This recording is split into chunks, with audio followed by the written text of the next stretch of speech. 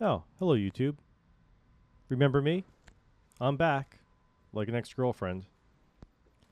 So in this episode, we're going to do an update to the G3X Touch.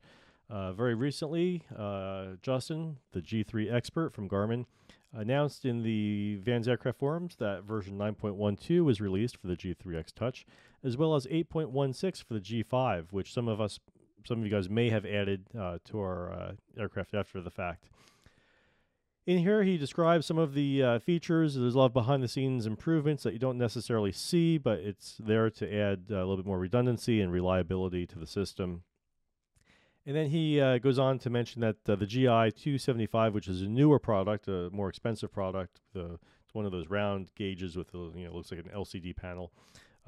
That's also supported if you want to connect that up to the G3X Touch. And then he goes into some of the newer features that would be more apparent to you.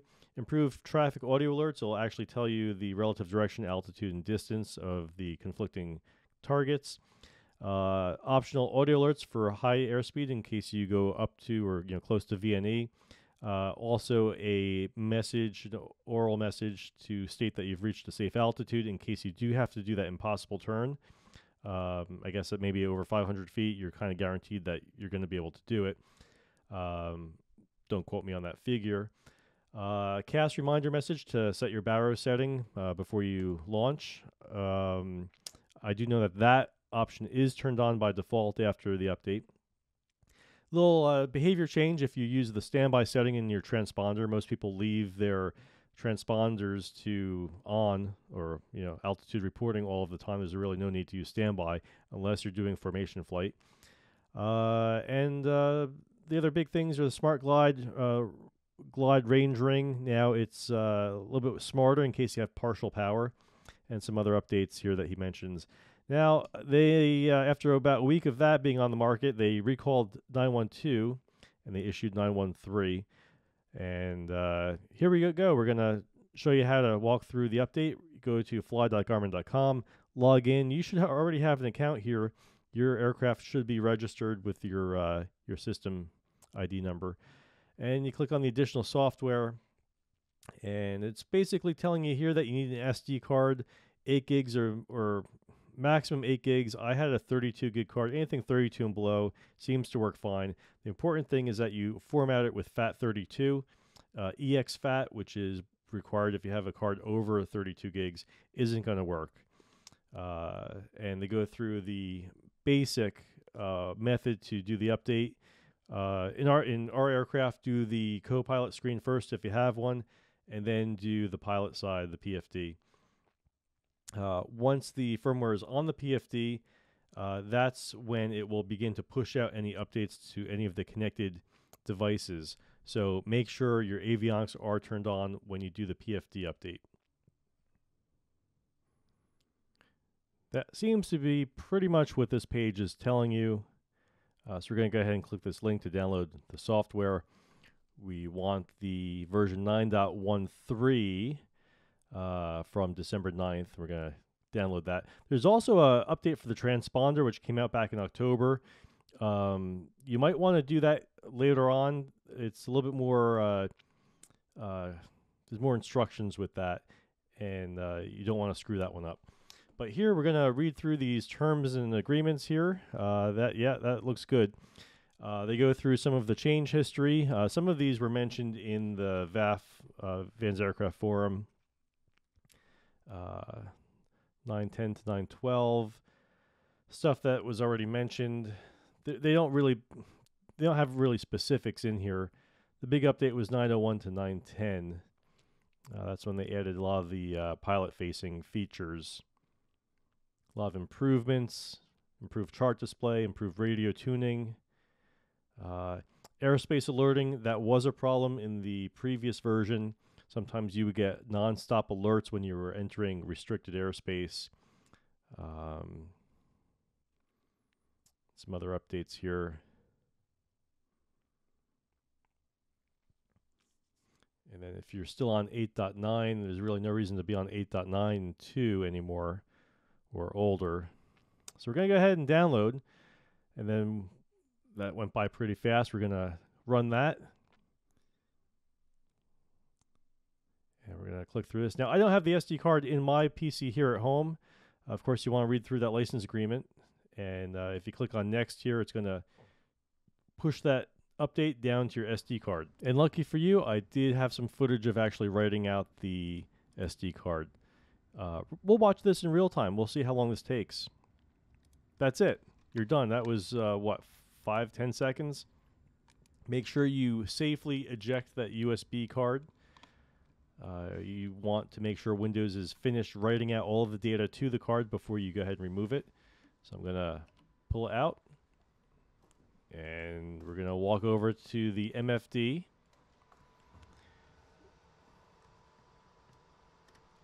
I'm going to put this card in, but it's not going to prompt me. I'm going to put the camera down for a second. I need my other hand to turn off the master and turn it back on.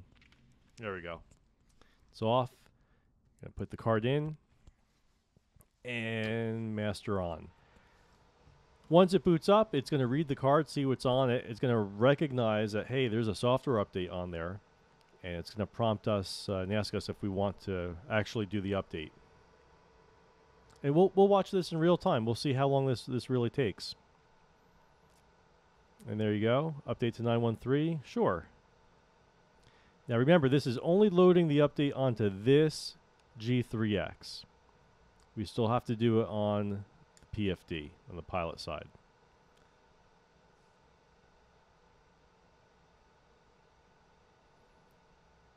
So this is still part of the update.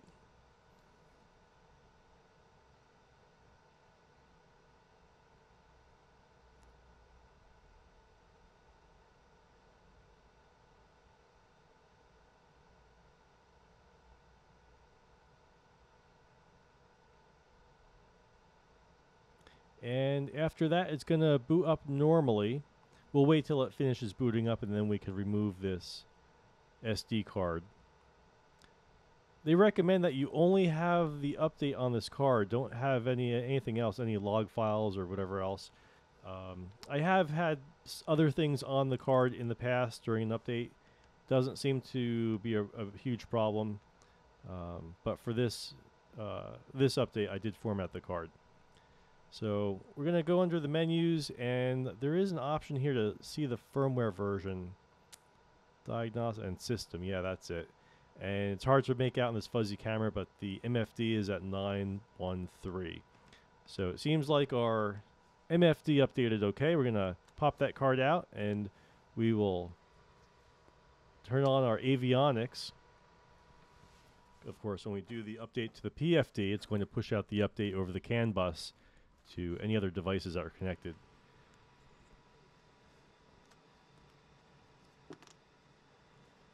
So we'll pop that card in. And there it goes. It recognizes that there's an update on the card, and we're going to do the update.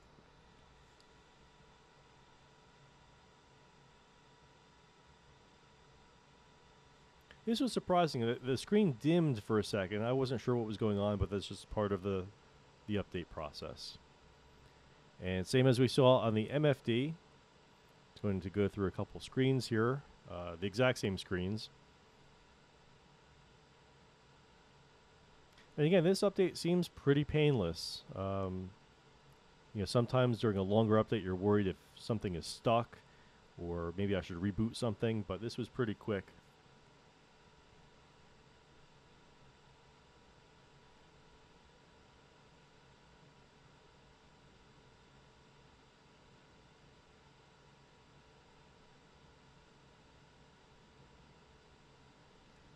Says 9.1.3 there. That's good news.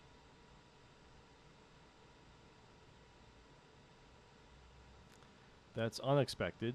Attitude fail. So maybe it's updating the AHRS unit in the back of the plane. So we're going to go into config mode, and we're going to see what the firmware version is. I'm going to put the camera down for a second. I need two hands for this go into config mode. You hold down the menu button to go in. Once it says it's going into config mode, you can take your finger off that menu button. There.